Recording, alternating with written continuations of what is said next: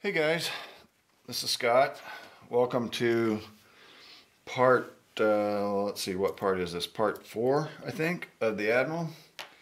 And hopefully this will be the last part, as what I'm doing now is restuffing. Where I left off last time was restuffing electrolytics, and that is what I'm working on right now. But one thing I wanted to do, because there's been a lot of comments regarding these guys right here, these Mallory plastic caps, which we have deemed yellow jackets, okay?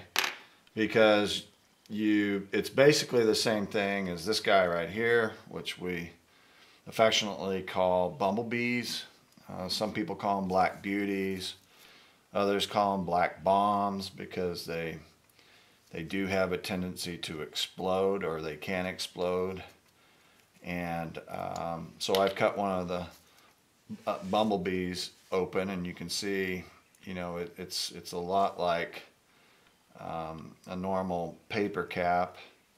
It's got electrical foil wrapped around into a core here, and that's what's inside of it with this hard plastic case. Not a lot different than your typical wax cap, but yet construction wise it is considerably different.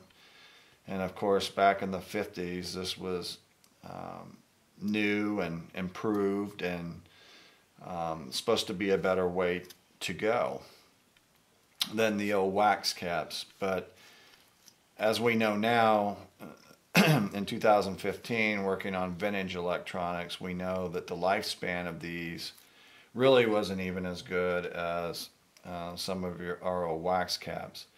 I ran into a lot of vintage electronics that is full of original wax caps, and they will certainly operate better, in some cases operate better than anything that's full of these. In fact, most things that I run into that are full of these won't work at all. So even though these are kind of grisly looking and maybe melted all up, they still can work. As to where these, you never know if they're working or not until you properly test them. And my experience has been 95% of the time they're no good. Same goes for these. I got my tester out and did some tests. They test similar to bumblebees. They're just not good. So I thought it'd be kind of interesting to bust one of these open, which I did, just to see what was inside. And it's very similar to what you'd find inside of a bumblebee. So it's just simply a roll of plastic or thin, I guess it's a plastic type material lined with this electric or foil type material, and you know, you can just keep unrolling it and unrolling it, and that's what's inside. So basically the same thing as this, and has the same issues and same performance problems today. So, you know, I guess the point is, bumblebee is bad, yellow jacket just as bad. So if you run into these yellow jackets, it's the same thing as running into a bumblebee. They'll both sting you. Okay. So the other thing was, I know I said I wasn't going to do this, but I got to thinking that some of my subscribers may have never seen how I restuff an electrolytic can. Just thought I'd show you real quick how I do it. There's a few different ways you can do it, but I start out by making a mark on the outside of the can, outside the circumference of the can. I come in with a fine bladed hacksaw and very carefully cut it open. I mark where I put that mark there so that I know how the cap goes back on for best fit, and clean out all the insides of the electrolytic can, which is usually got a big piece of tar in there, have to heat it up with a heat gun. Sometimes you have to use a corkscrew to pull it out. Sometimes it'll pull out on its own. Then I usually end up cleaning the inside of the can out, cleaning this area up. Then I come back and drill some holes for the leads to the new capacitors, get them soldered in and get them mounted, and then come back with hot glue in here, and you can see these caps are in there pretty firm. So then the next step would be to come back, line the can up, and put on some aluminum tape. And once the cap's back together, you can hardly tell that anything's been done to it. So there's several different ways that you can open these cans. I've seen people use pipe cutters to do it. I have tried with my pipe cutter before, but this is so soft that I've had problems with really bending in the material here. The other thing people can do, or have done, I've seen done, and I haven't had that much success, but you can uncrimp around all the way around, and this actual piece, this piece where the connections are, will come right out. It's just all a matter of preference. I found this, for me, is the quickest and easiest way to get the task accomplished, and it looks pretty good when you're done. And if you've never seen what's inside of a can capacitor, well, this is what you're going to find. This was rolled up into a nice tight ball, and it's very simply a very thin metal material. I'm not even sure what this is. It's interlaced with paper, and then there's pieces of foil inside of layers of paper, and then this was actually a contact point that went to the bottom of the can, and there's 3 of these in this particular unit for 3 different sections of capacitance that we needed.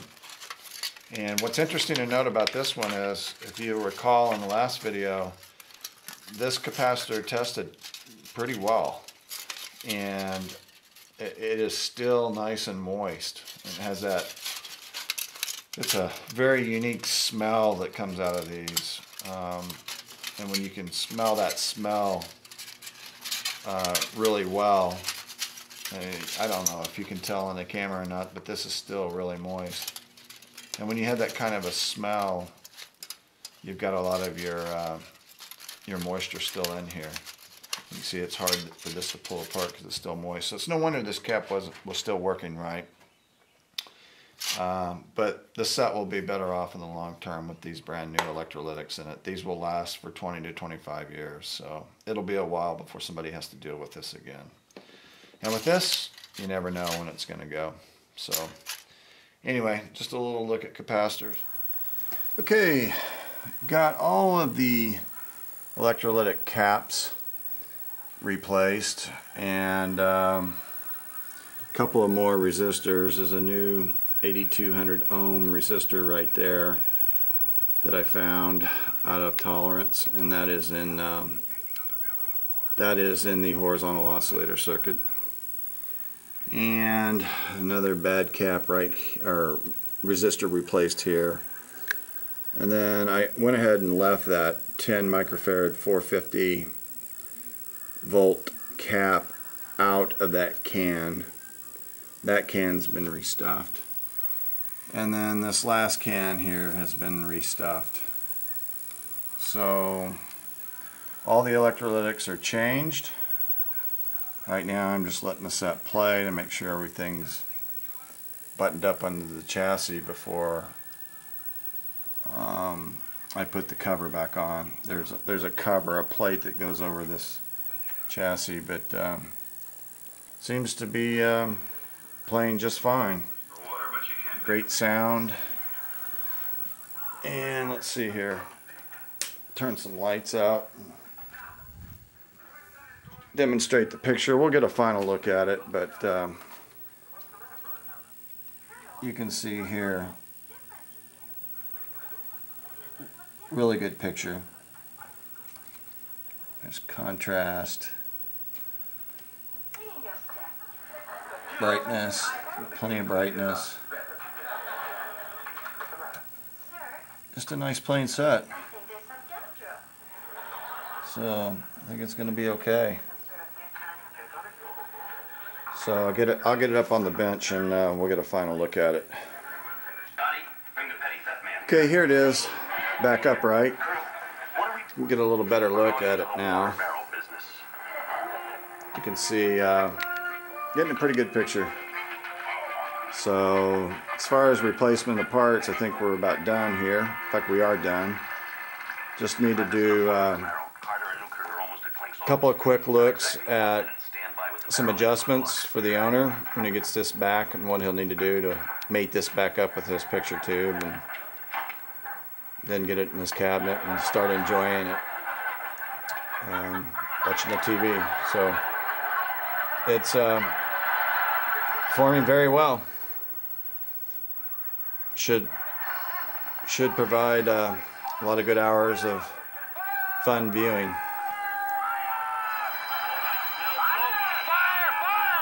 Great looking set.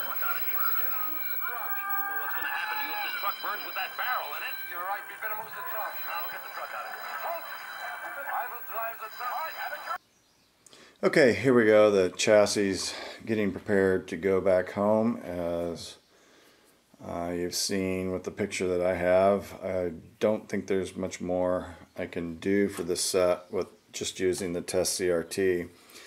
I did put the NTSC generator on it and looked at the linearity.